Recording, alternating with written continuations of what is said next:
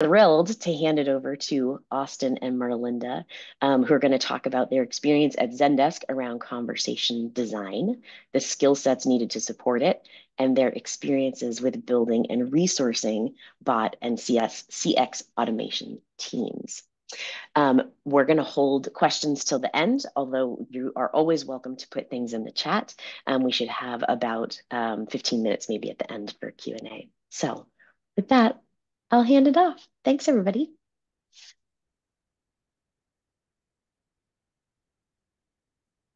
All right. Good morning, everybody. I'm Austin Lacey from Zendesk here. I'm the manager of the Chatbot AI and automation team, and I have my team member Marlinda with me. So we'll be giving the presentation today. Very excited to be here to talk about our experience with conversation design and building up our team here at Zendesk that manages our bot and our different automations that we have in play today. So we can go to the next slide here. So just a quick agenda for kind of what we're going to be covering today. We'll do a quick introduction into conversation design since that may be new for some people. It's a little bit different than necessarily, knowledge base writing and kind of how that all plays out. Types of bots that are available in the industry today. We'll go into standing up a bot and automation team from the ground up. Talk about bot personas and why that's important. Choosing a bot tool, and then maintenance and continuous improvement strategies for the team. So we got a lot of content to cover. We are going to try to leave, like Kelly said, some time at the end for questions. So please put those in the chat, and we'll definitely kind of keep monitoring that throughout. And if there's a lot of questions, we might, end a little bit early so we can cover all those because I think there might be some really good discussion here. So with that, next slide. Like I said, Austin Lacey here, and then I'll let Marlinda introduce herself quick. Hi, everybody. I'm Marlinda Galapon, a conversation designer since 2015. Previously, I was at companies like Yahoo, Adobe, Salesforce, and now I'm at Zendesk working with Austin. Yeah, and we have, just for context for everybody, we have 4 conversation designers and a couple automation specialists on my team. So we have a really robust team of individuals, and we're very, very lucky how Zendesk supports our team and gives us the resources to do this. So definitely excited to dive into more of this. So we can go to the next slide. And so I'll hand this over to Marlinda to give a quick introduction on conversation design. Thank you. The first thing I think everyone should know about designing conversations for chatbots, if you can go to the next slide, please, is that how easy it is to really mess up. Next slide, please. I don't know how many of you have seen recent news now that ChatGPT and LLMs have become such a big thing. These are now making headlines. Chatbots are hallucinating. I will say that no one ever on the building side of it intentionally tries to build a bad and poor chatbot conversation design. I know about the Air Canada one. This actually happened November 2022 before ChatGPT was released, which means that this was a human writing something that didn't confirm Air Canada's policies. And so there was a discrepancy between the chatbot dialogue and what was written on the website. So that was not a hallucination. I just kind of want to put it out there. But when you're not careful and intentional about how you create conversation repair, oversetting expectations, and poor trouble handling, it just leads to a poor experience, which, next slide, please, which of course everyone knows leads to lower CSAT, higher average handling times for your agents, and higher operational costs. It leaves your customers feeling frustrated, alienated, and overwhelmed, especially when we talk about voice. Right now, I've really just been talking about chat, but in voice, if it doesn't understand your accent, or maybe it doesn't understand the way that you phrase for non-English speakers, non-native English speakers, if they phrase their English sentence in a way that wasn't trained because it's not the standard way of speaking English, then it'll hand over the chatbot to, I'm sorry, I didn't understand. And how frustrating is that for your customers for now? Next slide, please. But okay, so what is conversation design? Isn't it just writing dialogues? Next slide. It's not. It's actually, for first, conversation is an exchange of language between two or more participants taking turns toward a goal. In chatbots now, it's either um, learning, it's either troubleshooting, so some kind of transaction, or sometimes you can have a chat bot with it's just for fun, so social or building relationships. And it's in really it's the currency with which humans also build relationships. So if we go to the next slide, conversation design then refers to the concepts and strategies of designing those interaction flows and strategizing the language to build that conversation between a user and a system. And there's a quote by Kathy Pearl, if we go to the next slide. Conversation design basically is about teaching computers to communicate with humans and talk like humans and making experiences easy, intuitive, and the goal is, of course, to reduce friction and frustration. So basically, next slide, please. Conversation design is language strategy. Oh, sorry, there's an animation here. Kelly, can you go 3 more times? So language strategy, like how many messages in a row should a bot send before it gets overwhelming? You want to think about turn taking or interaction design. When and how should we surface escalation in a dialogue flow? Then you have like the information architecture and the conversation flows. And then how to build an experience that won't alienate folks of diverse backgrounds and different dialects. You want to include diverse intent training data and also diversity in the teams to consider and be mindful of those things, catch things that other people otherwise wouldn't. And of course, persona building, right? And so now that that's the definition of conversation design, we're going to go briefly into the different types of chatbots there are. So now, before conversation design tools have basically evolved, it used to be just decision tree. Now we have intent-based and generative AI. And the difference between this is decision trees are very, very rigid. Is it this? Yes or no? Go down this path. But intent-based, when we mean by intent-based, we can take a phrase like, where's my order? If we know that a customer said that phrase, we can train certain utterances to go to exactly just where is my order.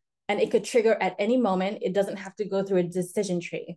And then generative AI, now we don't even have to design that intent sometimes. We just have to connect the system to a help center.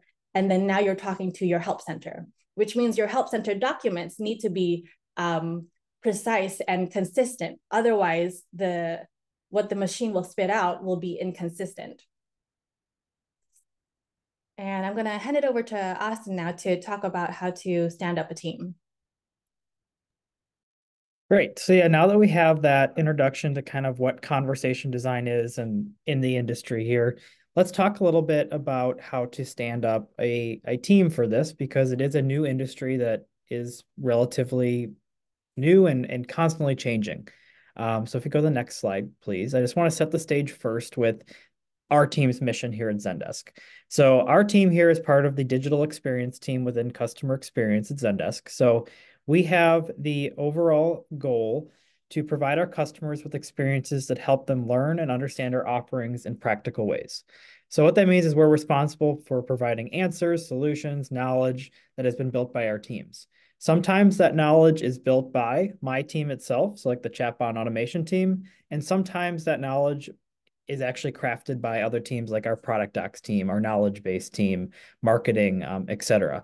So there's a lot of different places our content lives, but ultimately we're the ones that are responsible for delivering this content to our customers through our chatbot, through our automation, and our different digital experiences. So we produce and manage these assets that help users learn or solve problems about our product. And the overall goal is to reduce friction through these technologies and automations that we own. We really want to make it really easy for our customers to get the information they need right at their fingertips, right when they need it. Now, how does this relate to Zendesk business goals? There's a couple key points there that are on the slide. Reducing inbound contacts. So that saves time for our ticket bearing teams, our customer facing teams, and allows them to really focus on interactions that actually do need the human to human support. I think that's a key thing to call out here because you need to be intentional that you're not trying to just deflect your customers and put a chatbot out there to prevent them from talking to a human. That's not our goal here. Our goal here is to remove the ones that can be solved by a chatbot, but to have intentional conversations human to human for the ones that do need it. And by removing those conversations that don't need it, we're able to spend more time on the ones that do. So that's a big goal that we have and something we really take at heart for our team as a principal. The next is, enabling efficiency gains through operations with automation. That's pretty straightforward. And then most importantly, I would say is delighting our customers and providing a positive customer experience. We're very focused on my team about the customer experience. We want our customers to really trust our bot, to trust our automations. And when we're able to provide faster time to value through our self-service tools and, allow them to see that the content we're offering is proactive and helpful for them, we build that trust. And in the end, that means they're going to be more likely to actually use our self-service tools because they have that trust. So if you could hop to the next slide, please. So overall skills, to build this team, that's a lot of different goals there that we have. And, I'll be honest right there that there's no one person that's going to have all the necessary skills to produce that perfectly. So overall, it requires a lot of overlapping skill sets to build a team that accomplishes those goals. The diagram here summarizes roughly 3 key areas that I'd say are really important for building out a team from the ground up. And we really looked at these a few years ago when we first built out the team. So the important part of why I chose to use a diagram to visualize this is that the overlapping in skill sets is just really important and to not have siloed approaches. It may seem really difficult to find people that have these overlaps, but trust me, there's people out there that are willing to learn them and are willing to, find a way to make and really grow themselves into this kind of overlapping Venn diagram here. So let's start at the top of the diagram right now. The first part I'd say is content writing. So Marlinda talked about conversation design. It's pretty obvious that you need to have someone that can write to build a bot because you're sending messages that need to conform to your style guide, to your marketing, all that kind of stuff. Great. But the important part here is to remember that's a different style of writing. You're not writing paragraphs of text like you would for a knowledge base article or for a website. You have a really limited amount of real estate that you're working in. So that's why conversational context is really important here. So like Marlinda mentioned, it's crafting it to have a conversation, not just provide information. So you're going back and forth with the customer here. And that's why it's a very different type of content writing than maybe some people are used to.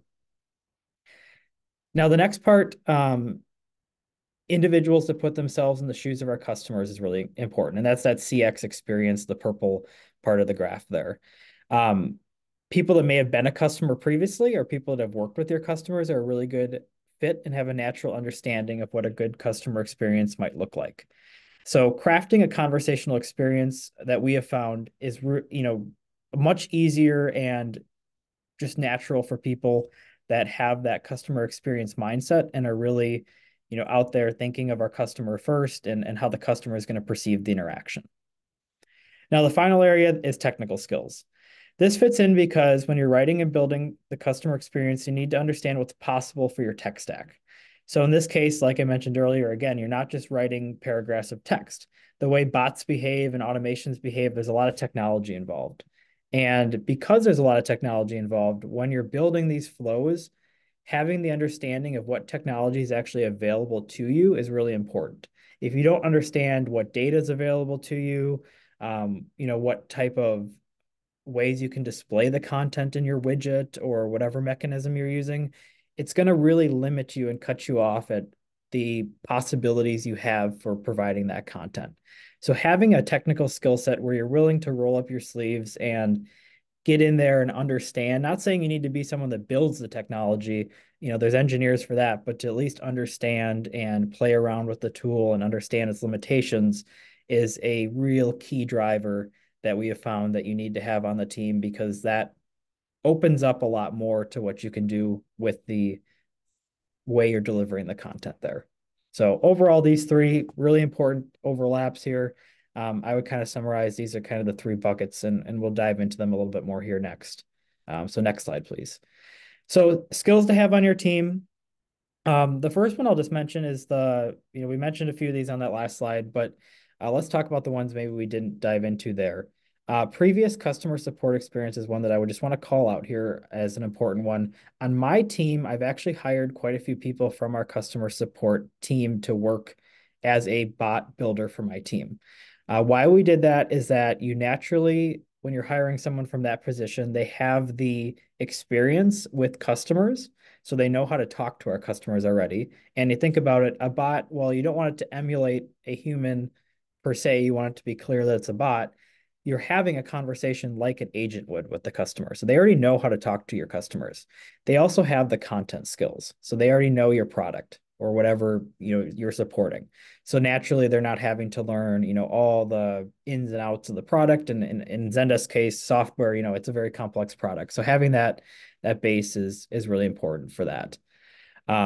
So we've hired a few of those. That's definitely been an area, but again, you can't just hire one skill set. So it's important to make sure you're being diverse in your hiring, because you do need people with the conversation design experience. You need people with the content experience. So that's important. The next one I'll mention is project management and data analysis. The way our team is structured is that we have a lot of external stakeholders that we work with. So when we're building bot flows, we're building for the sales team or the go-to-market team. We're building for our marketing team. We're building for the support team. So we have to work with a lot of different stakeholders that do this, and having stakeholder and project management experience is important, because getting their opinion, holding them to, milestones and things like that is good. That's a skill you can definitely teach people. So not something that I necessarily, need to have a ton of requirement, but I'm looking for people that would be willing to learn that when I'm looking at building out a team. The other part of it is going to be process maps. When you're building your bot flows, at first, they're really going to be glorified flowcharts. So Marlinda showed on a previous slide kind of those decision trees. That's kind of how you start with the bot flow, honestly, in a lot of cases. You're building it in like a Lucid chart or a Figma, and you're needing to have that skill set of mapping things out like that without having the text there necessarily, because the text comes later in the process. But having that skill set to really visualize the full end-to-end customer experience which is in that bottom right corner box, user experience design, that's a really key driver that you need to think of beyond the ability to just write the content. So definitely something I would call out there. And then the last one I'll just mention is the willingness to learn new tools and experiment. I can't overemphasize this one. In the chatbot AI and automation space, it is constantly changing and evolving. So a lot of you are probably already aware of that, but every week it's like something new comes out. So flexibility here, again, can't be overstated. Someone that's willing to just roll up their sleeves, try out new technology, experiment with it, do A/B tests, dive into documentation. Really, really important, because in a couple of months from now, who knows what the next thing is going to be. And when we're hiring for these roles, we can't anticipate that it's always going to be the same, that it's going to be the standard bot. We're going to have more generative AI in there. We're going to have a lot of things. So flexibility is definitely something that I think is a really good skill set to have in this space, because your job is probably going to be changing as you continue to go on here. And then I already mentioned the technical part.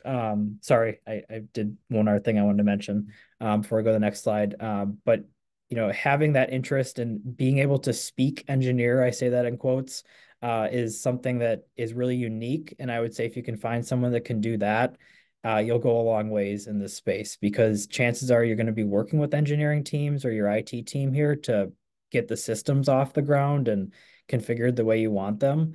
And by having the ability to translate between your stakeholders who don't have that technical knowledge, maybe other team members that don't have that technological knowledge, and then the engineering teams, being able to translate that is something that I would say is pretty paramount here.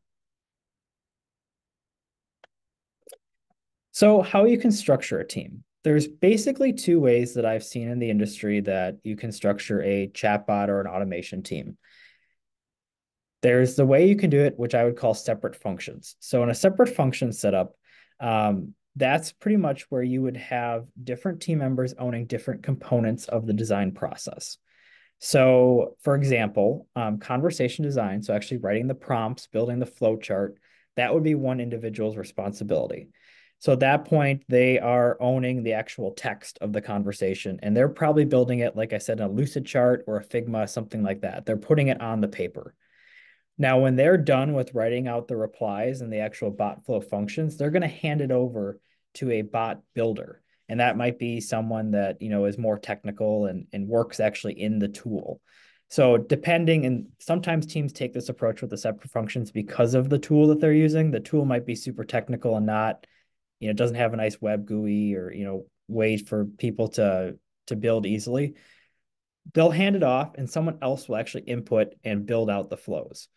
And then the final phase of that would be that they'd hand it off to a third person who actually owns the AI model and does like the expression training and the management to make sure the confusion between intents and things like that are handled correctly. So there you kind of have three different components in a separate functions team, and three people are independently working on different parts of a bot flow to get it off the ground. Now, the other way to do this is a hybrid function. And I'll be transparent. We use the hybrid function here on my team at Zendesk. So this is where each individual in the team works end to end on the experience. So you're not handing it off necessarily between people. The person that writes the flows and builds out the flow chart is actually the one also building it in the tool. So my team, like Marlinda, for example, she will build out the flow, the text and everything, and also build it in our actual bot. She'll also do the expression training. And we're lucky to have a tool that is very user-friendly, where it doesn't require a lot of technical knowledge or any code. So we're able to take that approach where individuals own the end-to-end process. Now, the other part I mentioned about that is you can't just expect everyone to be an expert in every part of the process either. So we do have work stream leads, but generally everyone on my team can build end to end. And then we bring in work stream leads if you have a more complex, maybe flow you need some technical help on or something like that. But generally, the hybrid function is where everyone has a basic understanding. You're not siloing the different functions of the bot building process. So, in my opinion, the hybrid approach is the future of bots and automation teams. And there's a few reasons why I feel this way. We've been very successful in this approach of taking the hybrid approach. We've, have been able to deliver a significant amount of automations, a significant amount of bot flows in a very reasonable amount of time. The reason I think this is really the future is that middle point here on the slide, and that's that generative AI is gaining traction. As you get more and more generative AI in this space, there's going to be less of a need for writing the actual bot flows and those decision trees. So like Marlinda showed, it's becoming more of like the model is actually sending out the text. You're plugging in information and the model is then generating the actual text. So that means there's not as much of a need necessarily in some cases where you need to do like the writing and the actual flowchart building. You can kind of just train the AI stuff and it's going to spit out the information depending on the parameters that you enter in. So the reason I think that it's important to have this hybrid approach is just to enable your team to be prepared for the future. Everyone being able to do the technical side of it and the writing side of it is important because those facets are going to change of how much writing we're doing versus how much AI model and analysis we're doing. I see that shifting quite a bit in the near future. So that's kind of the main reason I think this hybrid approach is. The other part that I would call out that really has shown through our team is that needing the ability to know what your tool can do. If you're only writing the content and building it in like a flowchart tool, you're not actually understanding as much as you could the full capabilities of your tool. I mean, you're probably well versed in it, but having that full knowledge yourself of being like, I know exactly what my tool can do or what my limitations of my tool are, helps you when you're building that flow and building that flow chart because you know what you can and can't do. If you don't know what you can and can't do, chances are you might not be using your tool to its full potential, or you might be proposing things that just aren't possible, and that's going to delay your projects. So that's really why we started the hybrid approach, honestly, at Zendesk, was that we wanted to have that full knowledge so that people that are building are able to use all the features we have at our disposal. And then the last part I'd put on the slide is just around automation delights customers. And the more automation you can do, so that's resolving things end to end for them. Um, and the reason I think the hybrid approach is important for that is the automation side requires a lot of interaction between the writing, the technical teams, the data, all those different components. And again, having that understanding of all the different parts of your tech stack really paramount here to make automation successful. And as I mentioned earlier, just a successful implementation of the hybrid approach does utilize work streams. You can't expect everybody to be an expert in everything. I have no expectation of that for my team members. And here's a couple example of work streams where we do like have that set up. So we have a tech lead, so someone that's our more technical person on the team. We have our product content lead, and then we have our style guide lead. So for example, Marlinda is our style guide lead. So she controls and maintains our style guide. If people who are building have a question about, so like maybe our tech lead has a question, he's building an intent and doesn't know the right phrasing for something we want to say, he would go to Marlinda for advice in that point. However, he would still actually own the full end-to-end experience that he's building. Same with the product content. Our product content is the one staying with her ear to the ground on Zendesk changes to make sure we're getting the latest information, working with our knowledge base team. So having the leads helps a lot where people don't feel overwhelmed because they always have somebody they can go to if they need additional information or assistance in that area. And now we'll hand it back to Marlinda to talk a little bit about bot personas. Yes. So one of the first things you want to do is create a persona for your chatbot. And I want to say that more often now, sometimes a chatbot is the first experience a customer has with your brand. So next slide. And so having a consistent persona then improves the customer experience because you want to make sure that it doesn't sound too robotic. You want your customers to feel the conversation to feel human enough, but not too robotic that it takes too much attention from the actual flow that the customer is going through. And like I said, having that consistent brand identity just helps your customer feel like they're talking to your brand.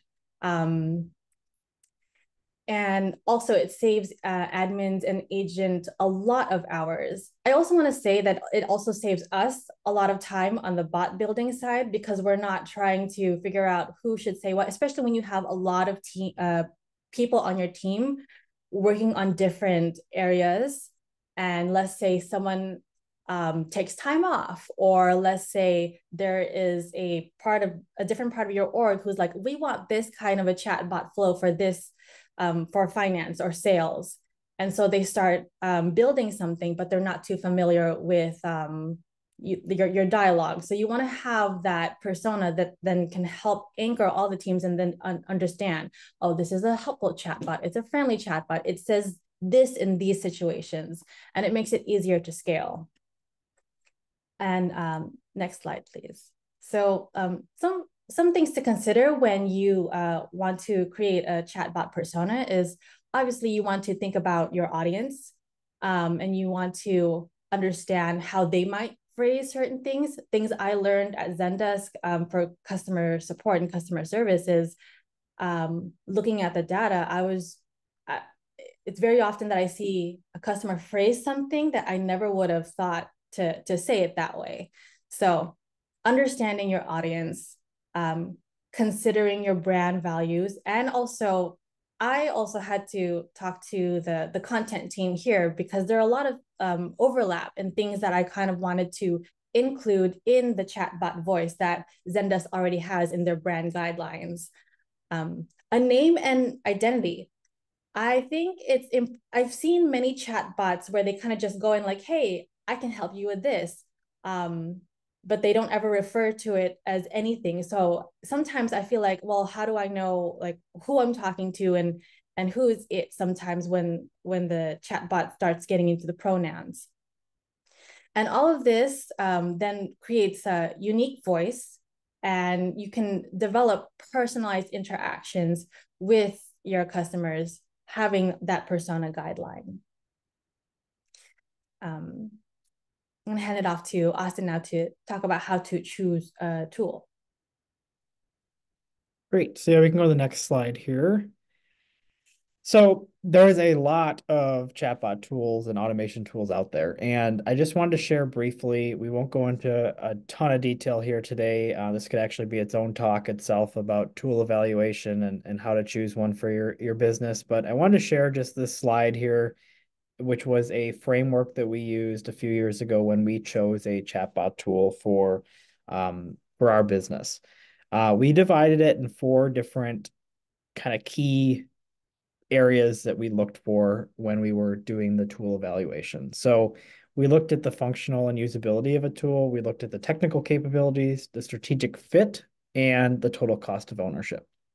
So we evaluated all the vendors that we looked at from this, this lens. So under like the functional and usability, which accounted for about 30% of the score when we scored our vendors at the procurement level, we were looking at, how well does the solution meet the functional needs we have now and then into the future. So we really had to take a step back and look at like, what's our future plan for this bot? We obviously had a go live plan, but we want this technology that we're implementing to be for the long term. A chatbot or an automation tool is not something you really can just rip and replace. If we were to rip and replace our tool today, it would be a significant amount of rebuild and rework that we would have to do. And we really want to account for that so that you're not in a few years, scrapping what you did to move to something that maybe has more features that you didn't anticipate. So really think about that in advance. I think that's a really, the scalability is kind of the next point on there, the same thing. Having that ability for a tool that can meet all of your future demands. I mean, you're never going to be able to expect everything, but you don't want to be picking something that obviously is, right at your limits at the moment, because chances are as your business evolves, you're going to have more and more requirements. An intuitive user experience is really important. Like I said, we couldn't do the hybrid approach unless we had the intuitive UI that our tool works in. It's a very low to no code, implementation of it. And a lot of these tools are becoming that way. There's a lot of them popping up everywhere. The traditional chatbots, like 5+ years ago, required usually a developer to do a lot of that work. And that's why that, separate functional team that I mentioned was a thing back then. So thinking about that, what's your approach there? Do you want to have maybe a more lean team that can do everything, or do you have IT resources and things like that to, be able to help you from the UI perspective? So we really looked for an intuitive UI. And then the last one there is performance. Obviously, you want to make sure that they have good uptime measurements. Your customers are going to be using your chatbot probably in their time of need. So having that performance is, a driver to keep the customer trust up. You want to meet them in a good place when they're in a bad place. So we accounted that for about 30%. Now on the right side there, the other 30% was the technical capabilities. So integrations. I would say we'd actually, if we did this today, we'd probably adjust this to be even more than 30%. We'd probably shave something off somewhere else, because in the world where everything's getting more data driven and automation driven, the APIs and things like that are really the key to making all that happen. It's the magic behind the scenes. If you can't do APIs, you can't reach your systems that you need to get that real-time data in, or to write to systems. Like we actually have some automations that the bot will change things in people's accounts for them. You're kind of dead in the water if it can't do that. And that's really the future of bots, is people are expecting a lot more from their bot to do things for them. They don't want to just have instructions. They want it to actually like complete it for them. So that's really important. Support complex intents. We have a lot of really custom business logic, like that routing point that's next, that we had to be able to build, significant flow charts with many, many branches and to link things together and whatnot. So I'd recommend when you're doing a tool evaluation, really sit down and maybe map out some of your most complex flows before you pick a tool, and then see if that tool can meet the needs to build that flow. That's kind of my recommendation there for that part. And then the last part there is driving, trend analysis. Reporting is important. I'd say that's, definitely an area where a lot of tools are developing quickly. there hasn't traditionally been a ton of reporting capabilities in a lot of these bot tools, but we're starting to see people invest in that area. So that's something that is going there. Strategic fit, this kind of depends on your business. If you're a larger enterprise organization, it's probably more important to look at the, account management things. What kind of success teams are they giving you? Does their product roadmap and vision align to you? We looked at all of that, and vendors that are willing to partner with you in that sense is obviously a huge benefit and stuff. But we put that only at 15%. Obviously, the technical capabilities and things are a little bit more important in that case. And then the last quadrant over there is the total cost of ownership. Your finance partners and all those people in procurement will appreciate. This section is looking at how the licensing works. Does it mean just your team can go in there, or is it going to cost you if like you need to bring in IT or other stakeholders to review intents and stuff before they go live? What's the implementation cost, and time to implementation is important. Do you need to get this out now? And maybe they're going to say, oh no, our tool typically has the 8 to 12 month implementation time. So looking at that, and then the last thing we did was we looked actually at our top 15 use cases where we wanted to do self-service or have questions answered by the bot within the first 6 months, and looking at like what was the amount of time and cost it would take for us to build those first 15 interactions. So that's kind of how we evaluated that. So this is just kind of a simple framework I just wanted to share with everyone in case you are evaluating a tool. Every business is going to be a little bit different, but this is kind of a nice starting point to look at, how you could evaluate different tools and things to look for out there. And then the last topic I just wanted to touch on today was briefly on maintenance and continuous improvement. So if we go to the next slide, I have a quote here. To improve is to change, to be perfect is to change often. Now, I want to call out nothing's ever going to be perfect, especially when it comes to this. But the point of this quote is that in this space, you're never done. A lot of people treat bot projects as a like one-time project, like, oh, we're going to build a bot and then we're done. That is not the case here. It's very similar to like a knowledge base where the content it's living, it's always changing, it's always adjusting. So if you're not making changes and you're not continuously updating your bot or your automations, they're going to become obsolete and they're not going to be delighting your customers. You're going to have problems with it. You're going to have issues with the relevancy of the content. So that's kind of the point of the quote there. We can hop to the next slide quick. So again, why is it important with the maintenance side? It's just something I like to stress because I just see so many teams treat these like projects, especially where they might hire a contractor and then the contractor ends and the bot kind of becomes, unowned at that point. There's really just no point in doing that because your bot's going to become obsolete. Your customers are going to lose trust in it. The technology is going to change very quickly, especially with this automation and AI stuff. If you don't have someone implementing, generative AI into your chatbot right now for certain flows and things like that, your bot's going to not be, at par with what everyone else has out there. And then the last thing is learning from conversation reviews.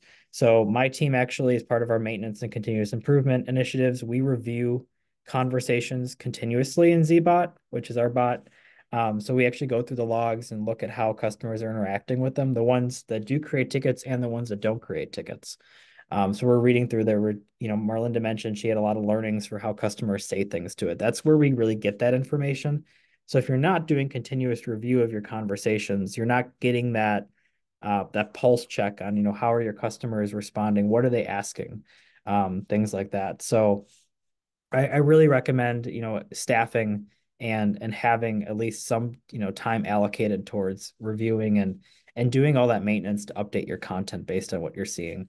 And flows and routing, because it just is not, I don't think we've ever had anything stay stagnant in our bot for very long. It's really something that is always living and breathing and needs further development, not because it's wrong, but just because of customer expectations change and the business expectations change as well. So really would encourage people to make sure they're looking at the maintenance side.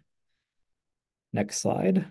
And then just a quick diagram kind of what, I just talked about there is, analyzing utterances and things through conversation reviews, kind of where you start. You then can classify them into the intents, do the whole conversation design process, prototype, build, test, and then you see the line after shipping goes back. So it's a continuous circle of always looking at things and making sure you're staying fresh on your content.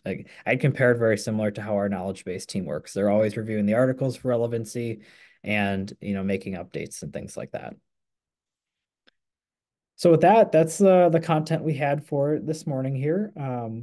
Would now be happy to have some discussion, and Marlinda and I can definitely answer any questions or comments people have.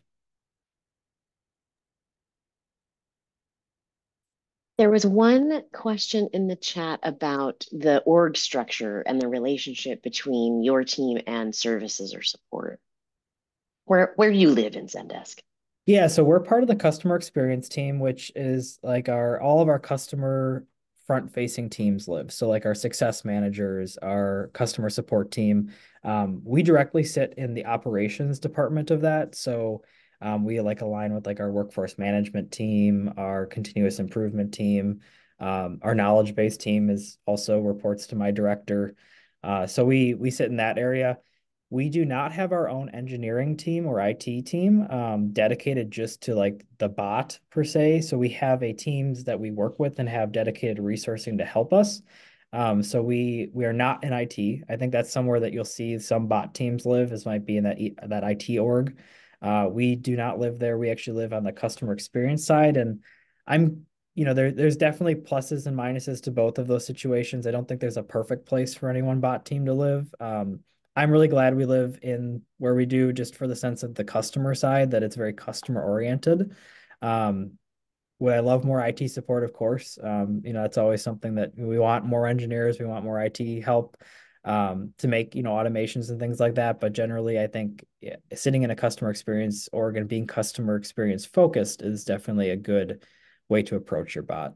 Hopefully that helps answer the question. Yeah, thank you.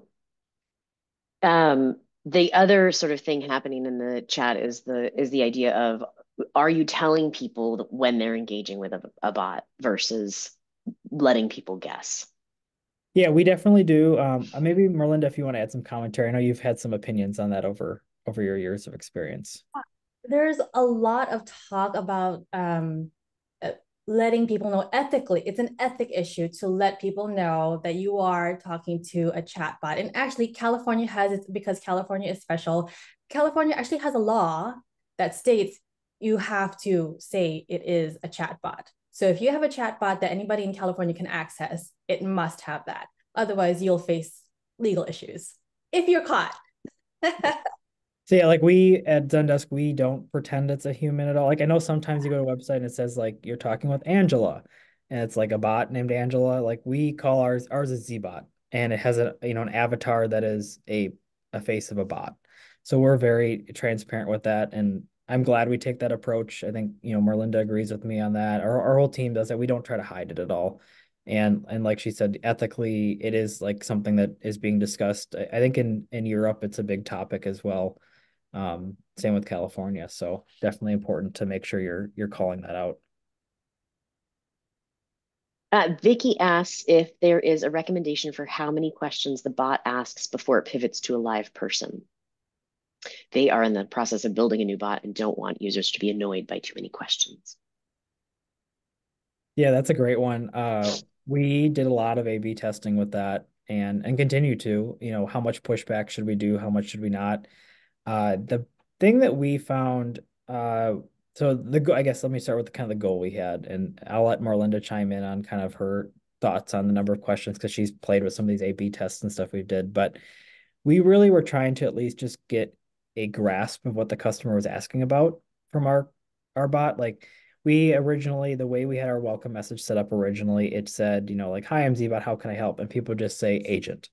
And we wanted to at least, even if we do need to get them to an agent right away, which is not a problem, we wanted to know what agent to get them to, because that, there's still a human time savings effort that we don't have to manually triage our tickets if the bot can identify the topic and send it to the right, group that we have on our different support teams. So that was kind of our goal in mind. It wasn't necessarily to like prevent people from talking to an agent. It was like, we just want to help automate this and actually help get you to the right place. So we tried a few different things, and maybe Marlinda, if you want to add in kind of your thoughts on like the number of questions, that kind of jives well.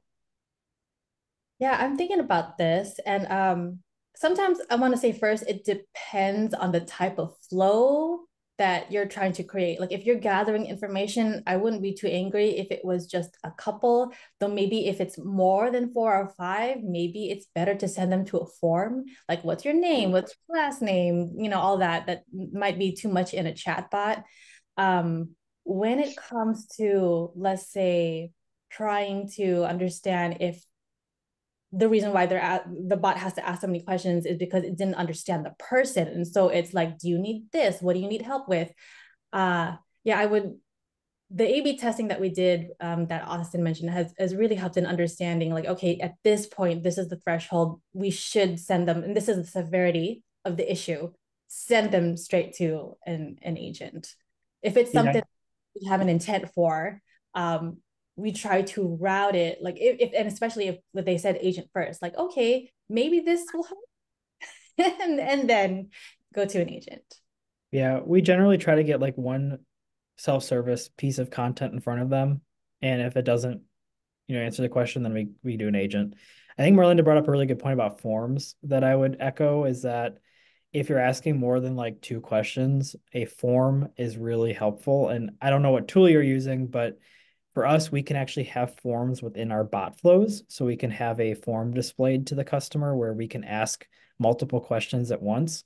And that was a big learning lesson we had actually when we first launched our bot. Is during our handoff process, we ask a few different pieces of information, like which product are you talking about? What's the business impact? You know, a few different questions there. And people were kind of getting annoyed because we'd ask them one by one. So it'd be like, okay, what is the product area? They'd select a button. Now, what is the business impact? They select a button, and they would keep going. And people are like, gosh, how many questions do I have to answer before they're going to let me talk to a human?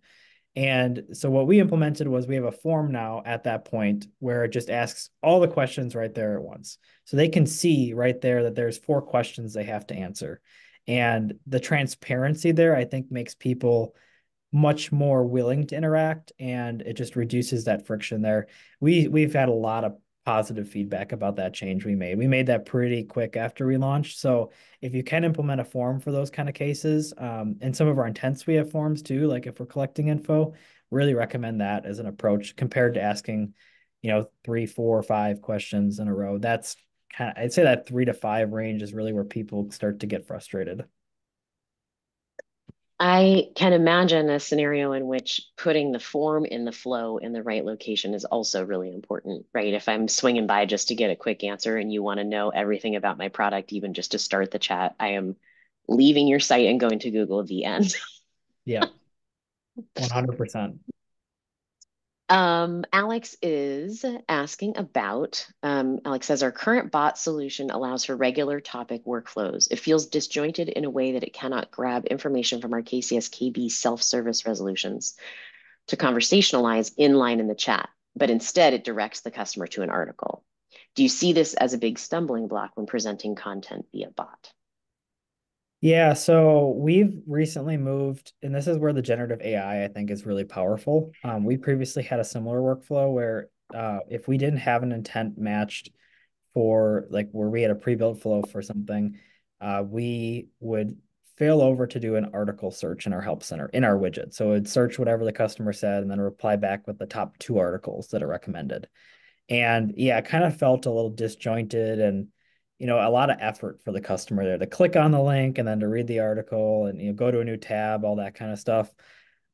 This is where the GPT and like generative AI functionality has really come into play. So we brought it in, and we just finished an A/B test on this where we, instead of offering those articles, we have our help center ingested into a generative AI tool.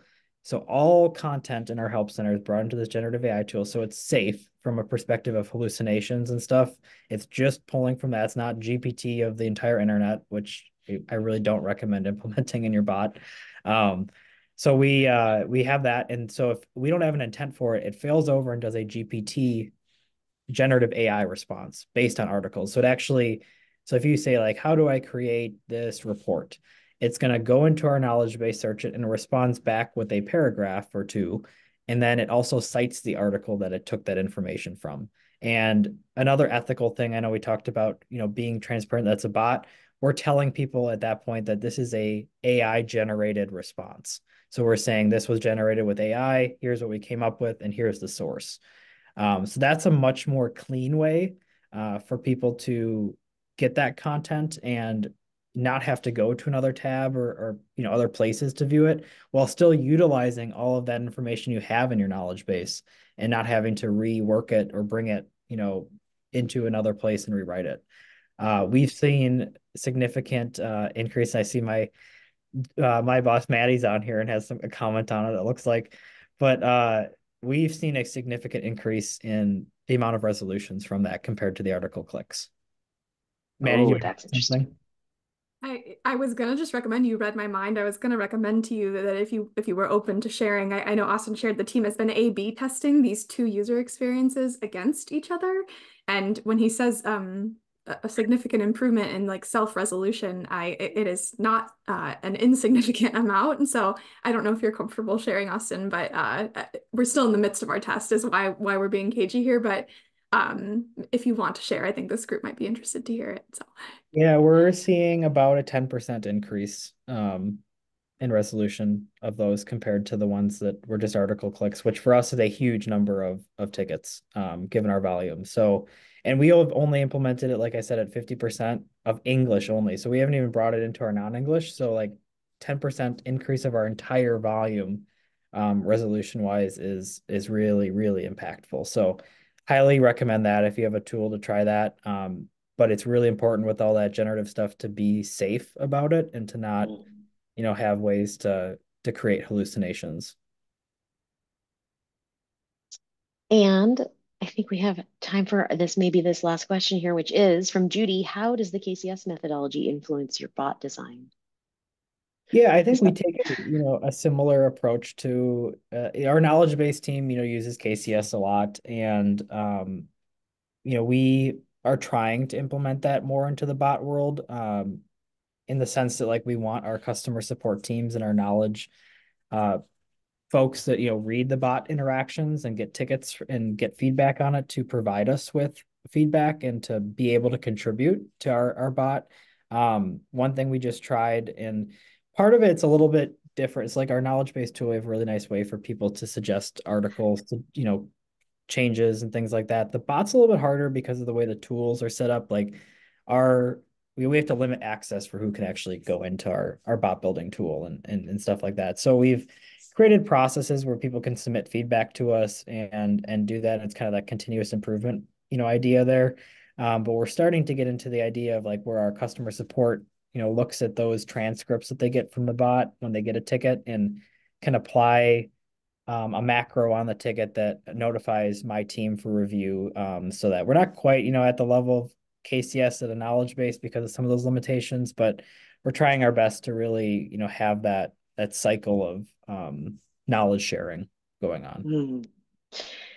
I perhaps in conclusion, I can just tell you a couple things that I heard that feels like you are implementing in an environment that has sort of a KCS maybe foundation or some KCS influence, which is the idea that it's a system, right? The idea that what you're building in terms of conversation and a bot interaction really is a system that needs tending.